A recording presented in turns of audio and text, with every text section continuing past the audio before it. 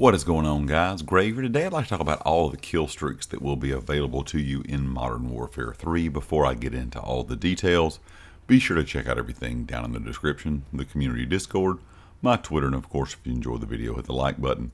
If you have not subscribed to the channel yet, I hope you consider subscribing.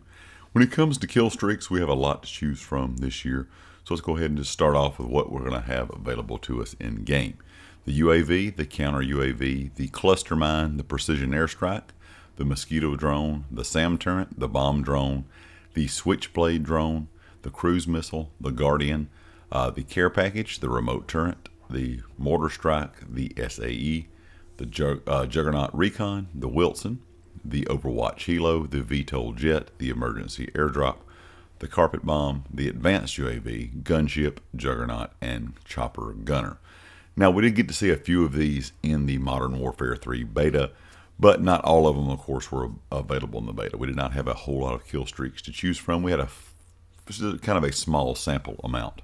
But when the game officially launches, of course, here in just a few days on the 10th, you're going to have a lot to choose from when it comes to using different kill streaks, depending on if you're a person that likes to use more things that will help out the team, like UAVs, counter UAVs, advanced UAVs, that kind of stuff, or if you're going for more big kill kind of games. You have a lot of different things to choose from when it comes to that, like precision airstrikes, the cruise missile, of course, your things like the juggernauts, your normal VTOLs, gunships, and chopper gunners.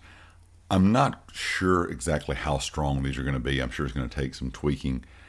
In my opinion, over the years, kill streaks have had less and less impact on the game, unlike what they had on the game impact-wise back to begin with when COD first came out. COD 4, if you think about COD 4, Modern Warfare 2, kill streaks were a serious thing that had to be dealt with in the game.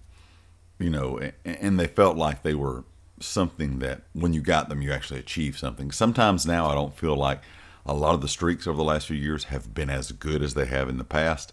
But that's not to say this year's streaks will not be good. Hopefully, there's going to be a lot to choose from, like I said, and hopefully there are going to be some good streaks in this, and maybe you can find kind of your, I guess, niche of what you would like to run, because everybody kind of likes to run different stuff. People like to kind of play their streaks off other streaks, and it just depends on, like I said, what kind of a fan of streaks you are. If it's something you want to do to help the team out, or if it's something you want to do to go for bigger kill games, or maybe if you're going for nukes, you want to run a lot of UAVs and advanced UAVs just to help yourself out personally. Anyway, leave me a comment with your thoughts. Let me know what you think about these kill streaks, and let me know if you're excited for Modern Warfare 3 here in just a few days.